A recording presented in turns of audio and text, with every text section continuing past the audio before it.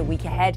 We'll see one weather front clearing through on Monday, a ridge of high pressure building, but then another weather front waiting in the wings. So we're back to this story that we've seen throughout the summer so far, with no 2 days the same really. There will be some showers, some sunshine at times, and again, we keep that fresher feel.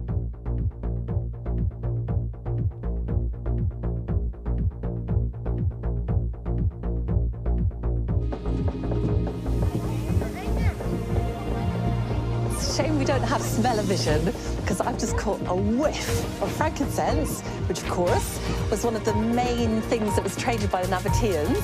Smells amazing. Ooh, the carving. That's a massive bit of ice falling off. That's what that sound was.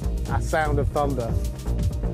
I've come back to Japan to visit some of the new world-first projects that could pave the way to a sustainable future.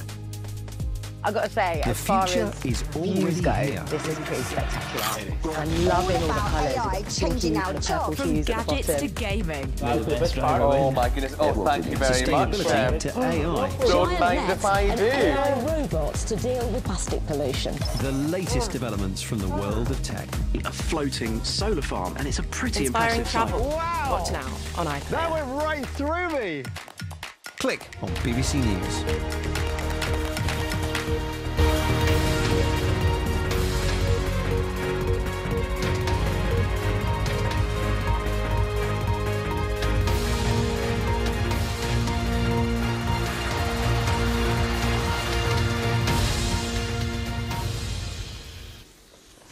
Live from London, this is BBC News. Businesses slowly reboot after a global IT outage as airports clear through a backlog of delays. Fresh calls for President Biden to stand aside, with claims he did not recognise a long-time friend and fellow Democrat at a recent meeting. And Bangladesh rocked by unrest, with more than 100 people killed in an anti-government protest. Thousands of workers at Disneyland in California have voted in favour of a strike about pay.